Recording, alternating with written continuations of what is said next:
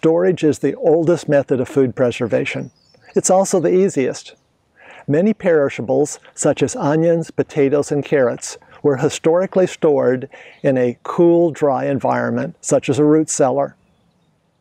These structures were built into a hillside wherever possible. Some roots, however, are best stored in the ground during the winter and dug up as needed.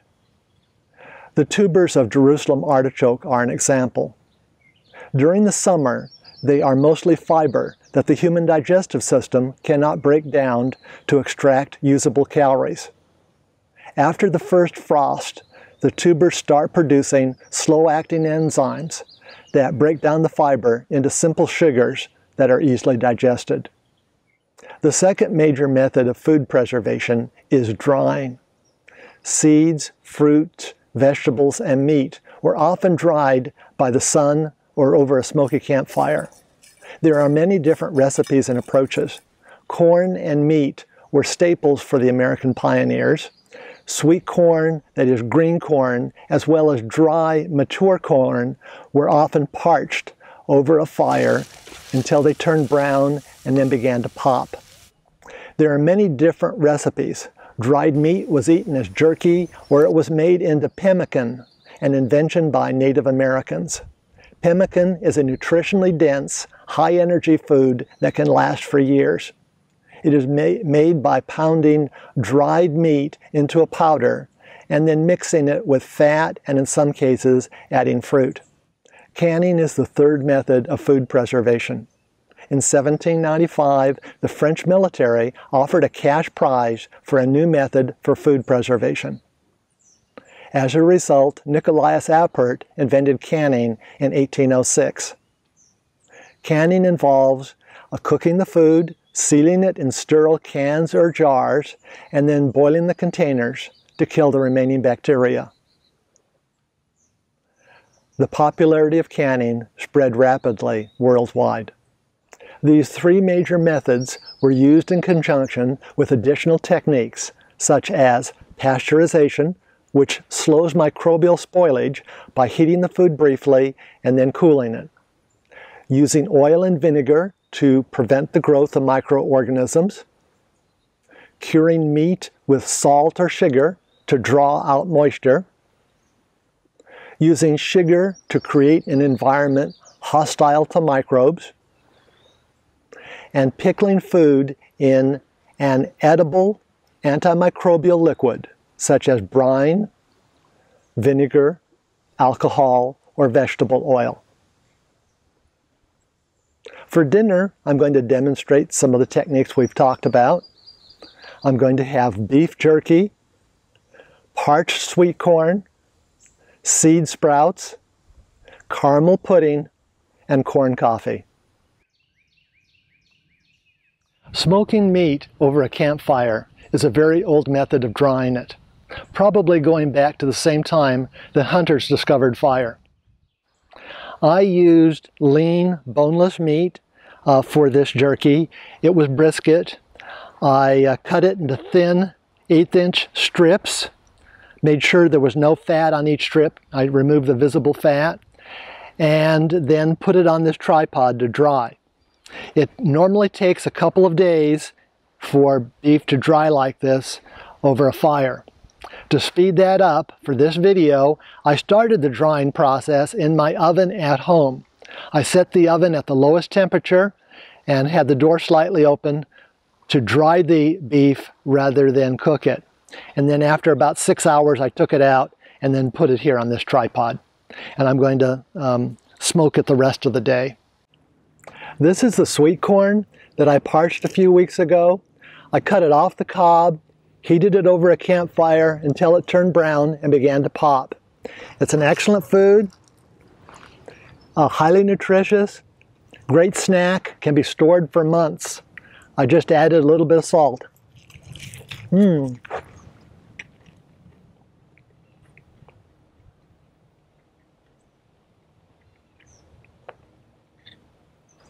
For trail greens, I've made seed sprouts. This is an excellent food that can be carried with you on the trail. You start with dried seeds, and add water to get it going. And here I started these sprouts several days ago. I soaked the seeds in water overnight and then put them in a moistened muslin sack to grow. I keep it outside my haversack. I add a little bit of water every a couple of hours, and very quickly I have sprouts. Sprouts have a long history. They were used by the Chinese for many disorders, for healing powers. They were described in the book of Daniel in the Bible. Captain Hook in the 1770s prescribed eating sprouts and limes to prevent scurvy, that is vitamin C deficiency. You know, when I was a kid growing up, I learned about limes for preventing vitamin C deficiency, but never heard about sprouts. Sprouts are just as effective, and they really taste good. For dessert, I'm making caramel pudding. The recipe is simple. I put a can of condensed milk in water and let it boil for 3 hours. The milk will caramelize into a sweet pudding. Condensed milk has many uses and was an important field ration by the Union Army during the American Civil War. It was an extraordinary food for the 19th century. A typical can contained 1,300 calories. Everybody liked condensed milk. The Surgeon General, William Hammond, said the milk was in extensive use in our armies and hospitals. It was an unmatched remedy for low fevers which plagued the army. A favorite concoction was milk punch, a combination of condensed milk and brandy or whiskey. After the war, many recipes were developed for using this sweet milk. It was healthy for the whole family, from infants to adults. It is easy to turn this milk into a sweet pudding. You just boil it in the can. You can add all sorts of stuff to it. It's really, really simple.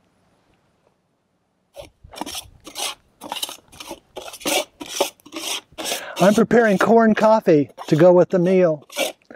The Confederates roasted cornmeal as one of many different coffee substitutes. Real coffee was generally not available in the South. The recipe that I'm using was printed in the Charleston Mercury, October 5th, 1861. Now you may think, you know, cornmeal that you turn brown like this, you turn brown, won't taste very good as coffee. Actually, you're wrong. It tastes pretty good. You can roast it over a campfire like I'm doing here until it turns brown, or you can put it in an oven at 400 degrees, watch it carefully, and take it out when it's brown, and make yourself a cup of Java.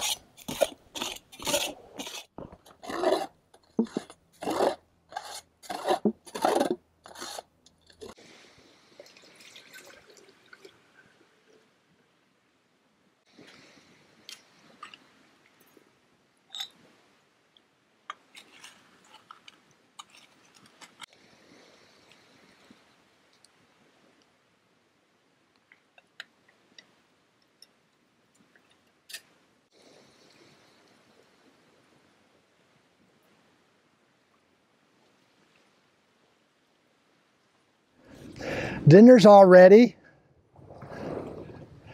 Jerky, seed sprouts,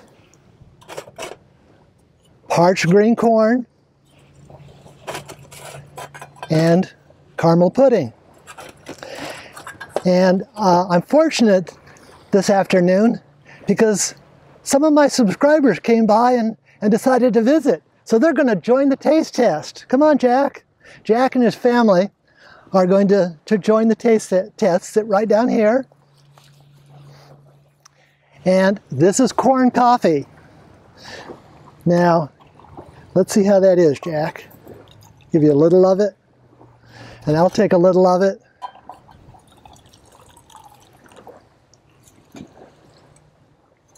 It's hot. It's very hot. Let's see. Why don't we wait on that? It's a little too hot. Would you like to have some parched sweet corn? Sure.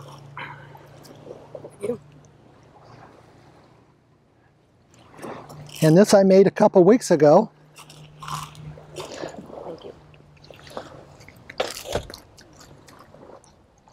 You only need a little of it in a survival situation.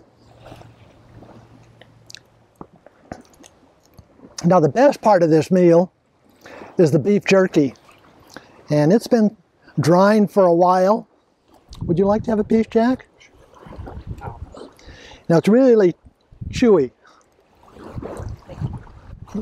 We can divide this up a little. It's really chewy. It's different from modern meat. Would you like some or? Okay. Ah!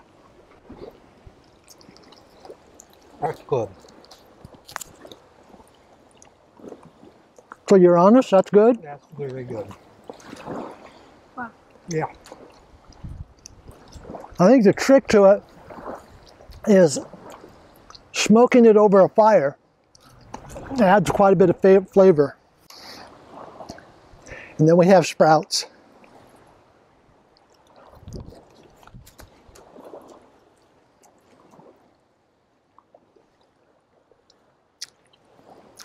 Healthy greens. I highly recommend this for any camping adventure. And then the dessert is caramel. You don't have a spoon. Didn't bring a spoon. Oh well. We'll be all right. You can taste it with my wood spoon. Okay.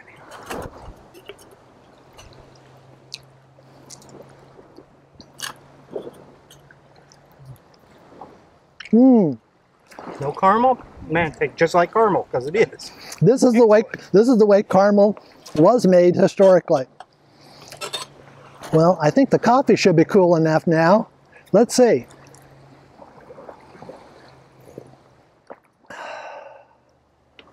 Mine's good. That is good. See, you know, these unusual ways to do things are worth trying. I think this is good coffee. I might try it again. I invite video responses. It would be great to see your campfire recipes and food preservation techniques.